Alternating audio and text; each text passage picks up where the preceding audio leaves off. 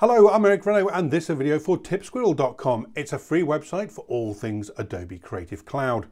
And in this video, we're going to take a look at a new addition to the Creative Cloud, that is Adobe Dimension. Now this allows us to make 3D mock-ups of products or scenes in a jiffy. So let's jump in and see how it's done. Now straight off the bat you can see that I'm actually in Photoshop and I've got an image here ready to go. This is coming to me from Adobe stock. Now it's quite a large image when I download it, and you can see it's currently at 3,663 pixels in width. Now that's going to be a little bit too big for what I want. All I want to do is just a quick little mock-up, and remember I'm going to have to render 3D images at the end. So I want to keep it reasonably small, especially for a demonstration like this. So I'm going to make this a bit smaller. I'm going to go to image size and I'm going to bring that down maybe to somewhere around the 50% mark, and that brings us to 1832. I'm going to click OK. If I press Control or Command 0, that's going to fit that on screen, and in fact Control or Command 1 will show it 100%, and I can see that that's a reasonable size. That's going to work well for me. Okay, I'm going to go to File and Export, and then I'm going to go to Quick Export as a JPEG, and I'm going to pop that somewhere where I know I'm going to remember where it is. I'm going to make a new folder for Mockup. There we go, and I'm going to pop that in there.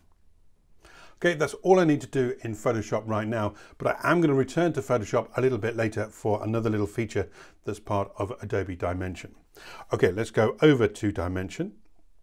Like I say, that comes as part of the Creative Cloud now, so we can open that up from our Creative Cloud. We can download it and open it up. If you've been with me before and seen Adobe Felix or Project Felix, then this may ring some bells. There are some more additions to it and it's been enhanced somewhat, so it's always worth going and getting Dimension now rather than sticking with Project Felix. That was a beta product. Okay, I'm going to create a new project. Now once it opens, you can see that we've got several things going on here. We can see that we've got a nice working space in the middle. That's where our scene's going to be built. Then over the left hand side we've got our assets and our toolbar, and then over the right hand side we've got all the buttons and the sliders that we're going to need to build the scene.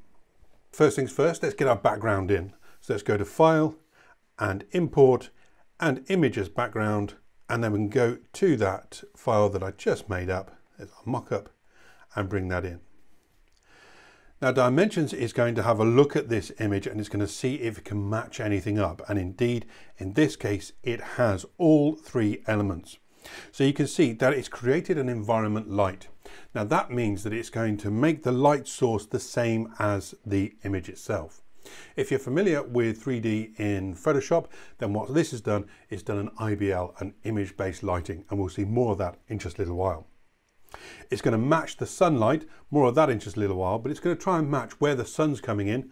We can say there's no sun in this if we wanted to, but for now I'm going to keep it. It thinks there's a sun in this image, and actually that's going to work well. Then finally, match the camera perspective. So you can see that there's a plane in there now, and what it's going to do is it's going to say, okay, let's match that plane, that 3D plane, into the image itself. So I'm going to click OK, and sure enough, off it goes, does what it needs to do, and then gives us our plane there.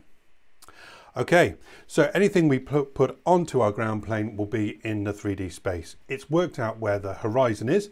We can check that and move it if we want to, just coming over to this tool over here. And you can see we can just grab it and move it around. In this case, it's done a very good job of finding the horizon and finding where the perspective is going. All right, I'm going to go back up to the top. Now what I want to do here is add in a 3D shape. So we can see up here we've got various different icons, and this second one along, that's for models or shapes. So we want to add a model, and in fact there's a really nice one in here of a coffee cup. So there's a coffee cup there. I can just click and drag that, and you'll notice that we get this greeny bluey square, and that's telling me where in the 3D scene it's going to be. So I'm just going to drop it down, and there it goes, loads it in. You can see it's added the shadow and all the shading in for me, and that's come from that image-based lighting that was worked out at the very beginning. Now it's a little bit too big and it's obviously in the wrong place, but I can move it about in 3D space using my handles here. Really easy to do. There we go. All right, it's a little bit too big, so I'm going to scale that down. Now I've got a scaling tool here. and then I can just scale it either within all 3 axes or 1 axis at a time. Or I can come over here to my properties for the coffee cup, and in the scale I'll lock all 3 dimensions, and then I can use a scrubby slider just to make it bigger or smaller. There we go. Okay, let's get the move tool and just pop this into place, and then I'm going to make this a little bit smaller still using my scrubby slider. There we go. Okay, then when I get it reasonably how I want it, then I'm going to use the handle there just to make it a little bit bigger. There we go. Good. All right. Now that's working quite well. By the way, there are shortcut keys to all of the tools here. You can see V for move, and we're used to that from Photoshop and other products, of course. The select and scale is S, and the rotate tool is R, and I'll be using all 3 of those throughout this tutorial. Okay, let's go to the move tool with the V key then, and move that into place. I want it around about there. Now I'm already seeing that this is a pretty dull cup. I want to add some material to this, and actually that's the next icon along. So if I click on materials here, you can see there's all kinds of materials that are built in. So I'm going to go all the way down, and I'm going to look for something maybe paperish, and I know there is a paper in there somewhere.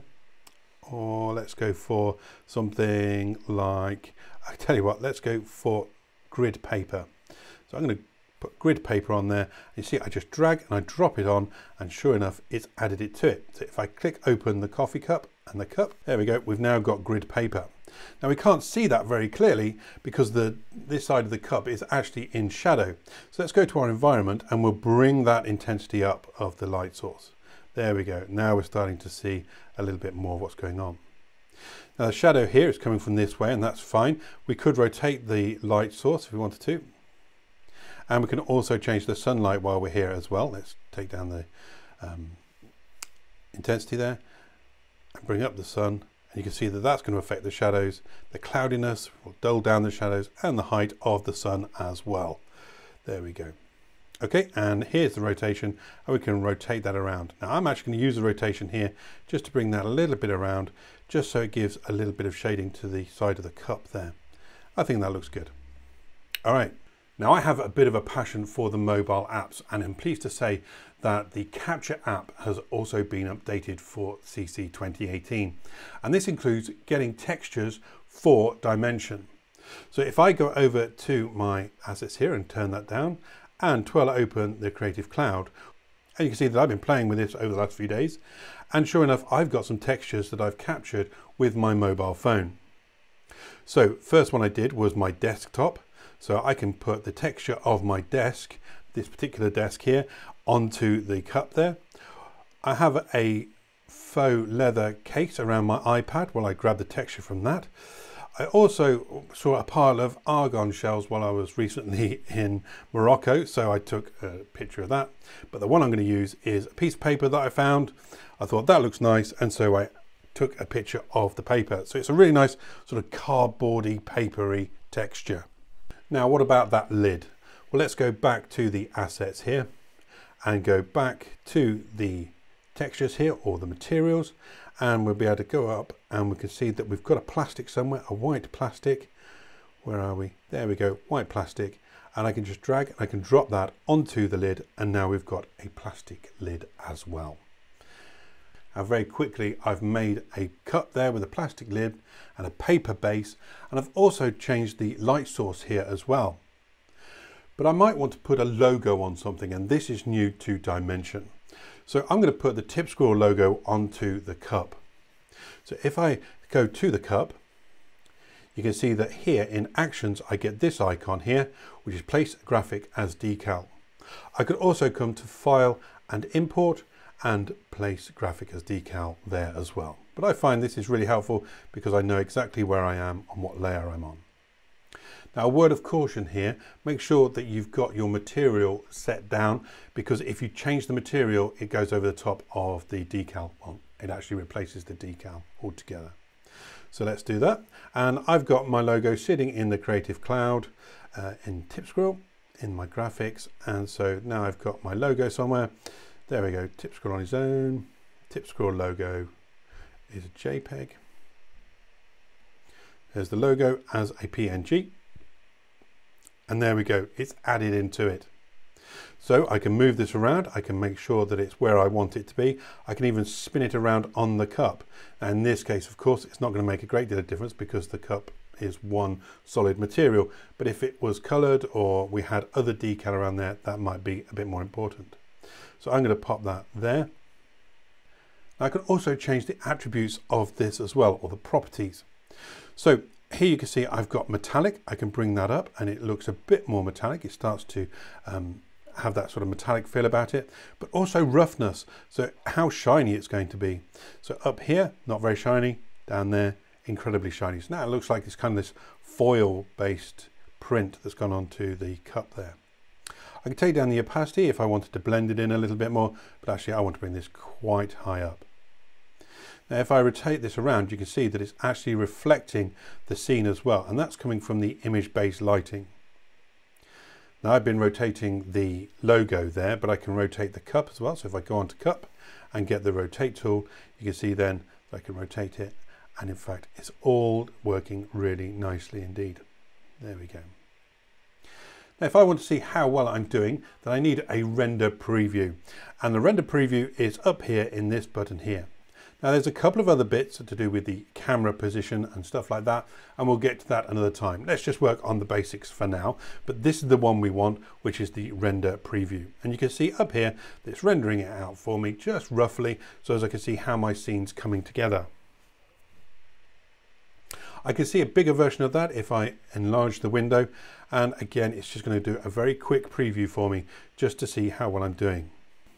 Now this is why I made my image smaller in the first place, because it speeds up this process quite considerably.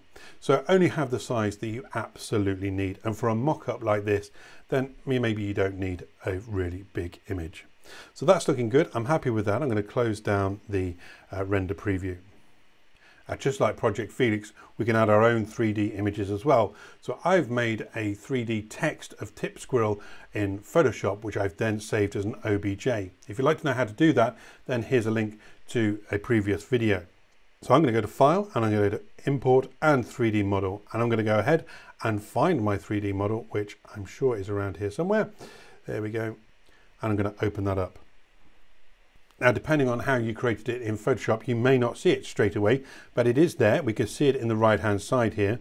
The trick here is to look just here in the properties. So position 0, 0, and then Z is 86. So let's change that to 0 as well. And we should, when I press Tab, see it come into view. So that's absolutely square in the middle. I might need to scale this down. So again, I'm going to lock them all together and scale it down a little bit, and then start moving it into place where I want it to be. Once it starts interacting with the cup, I know that I'm sort of in the same place. Now you can see that it's slightly off the ground plane, and that's because of this Q here, the downward bit of the Q. Actually, I'm quite happy to lose some of the Q, so you can see that I can push that down underneath the ground, and there we go. We've still got a little bit, and it makes perfect sense. Okay, I'm going to scale it again, and I'm probably going to make it go above the ground plane again. No, we're doing okay. Oh, below the ground plane. So let's take this up, and then I can press R to rotate, and then bring this into the 3D scene as well. There we go. I'm going to need to scale this. So I just pressed S there to scale it. There we go. V to move it. There we go. Now to sell this, what I'm going to do is I'm actually going to put it just slightly behind the cup, just to sell that it's in the same place.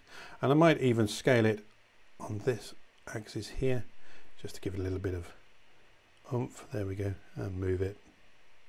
There we go, we're good to go. All right, let's change the properties of the tip squirrel. Let's go for something, well, let's go for something gold, shall we? So there we go, there's gold. I'm going to drag that and put it on the word tip squirrel. Now I save this as a single object. You can save it as separate letters and change those individually.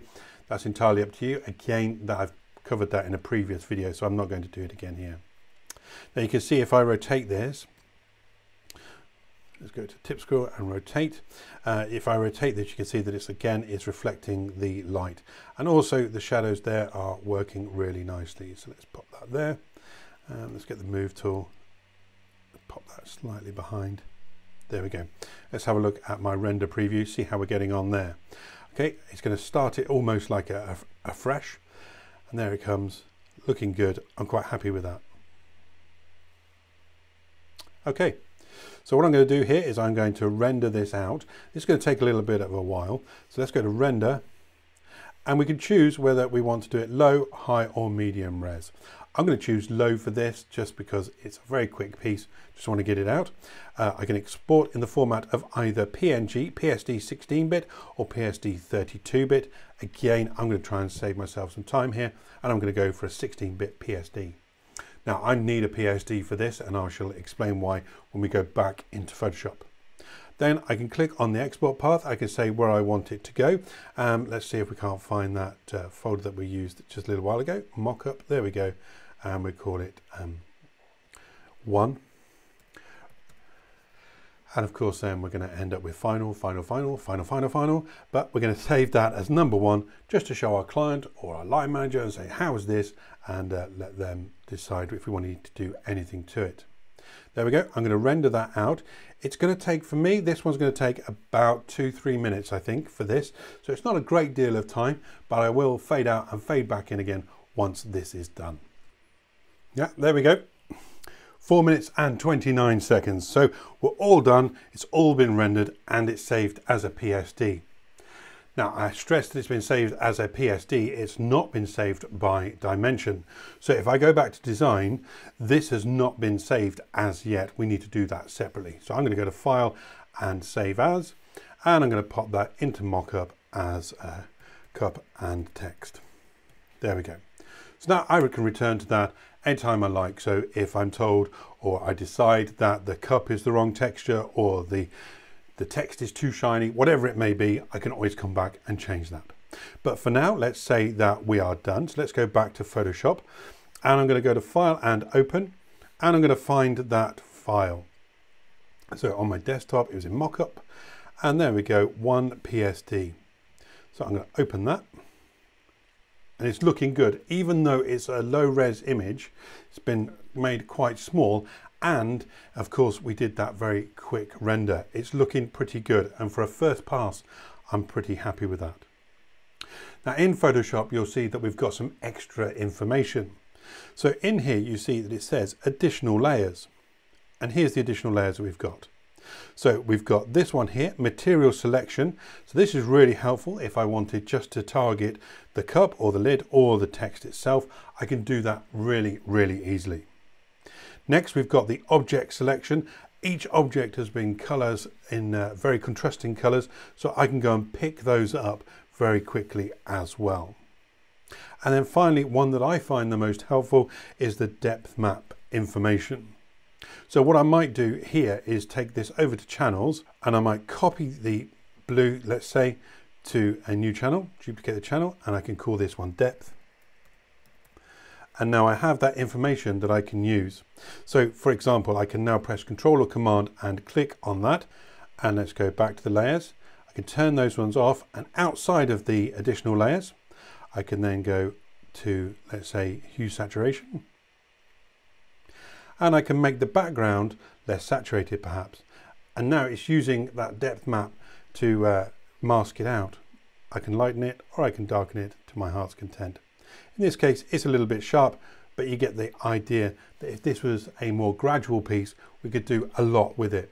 So there we go. That's Adobe Dimension in a very quick snapshot.